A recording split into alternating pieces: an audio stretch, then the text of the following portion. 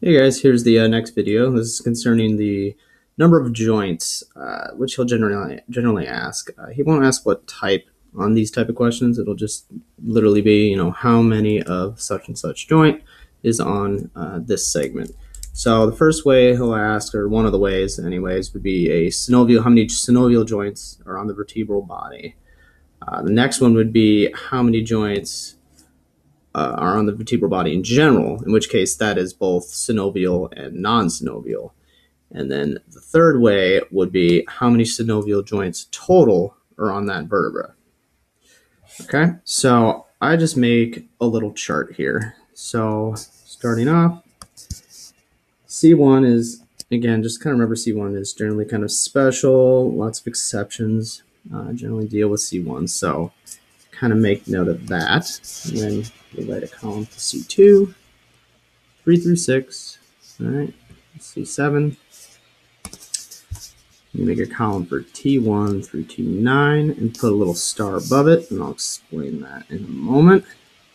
T10, again, a little star, 11 through 12, and then last but not least, L1 through L5. All right. Now you have to do them, the 1, 2, and the 3 on the left side there in that particular order, because if you don't, this just simply won't work. So synovial on body, or synovial joints on the vertebral body, should be in your first column.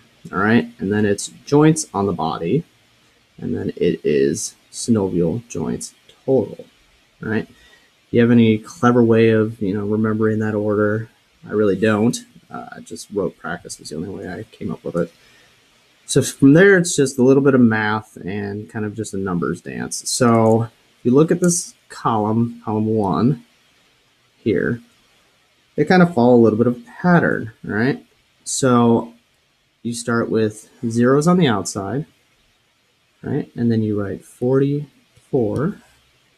Then you skip 2 and write 22. And then you go back and you just flip it. It'd be 24.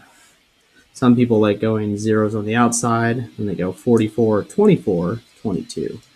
However you want to do it, that's just the way I do it. I work on the outsides and work my way in.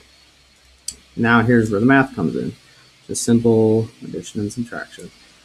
So to go from synovial joints on the body to joints on the body, all you have to do is add 6 to all the columns except C1. All right, the one that is usually an exception. So obviously 4 plus 6 is 10, 4 plus 6 is 10, 2 plus 6 is 8, 4 plus 6 is 10, 2 plus 6 is 8, 2 plus 6 is 8, and 0 plus 6 is 6.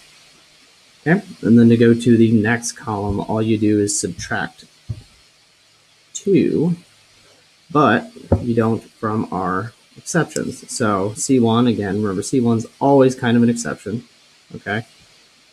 T1 through T9, that was the star up here at the top. And then T10, which is our second star. So you simply just do not touch those. And then, so you just got to remember this one is kind of an oddball. 5. It's the only 5 on the chart, so I think it should kind of stick out like a sore thumb. See the way? 10 minus 2 is 8. 10 minus 2 is 8. 8 minus 2 is 6. Skip that. Skip that. 8 minus 2 is 6.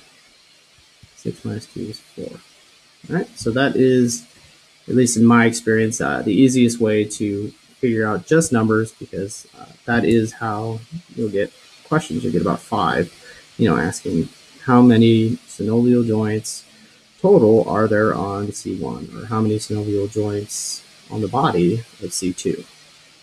Just keep in mind, and remember, C1 does not have a body. That's why these are 0. All right, good luck.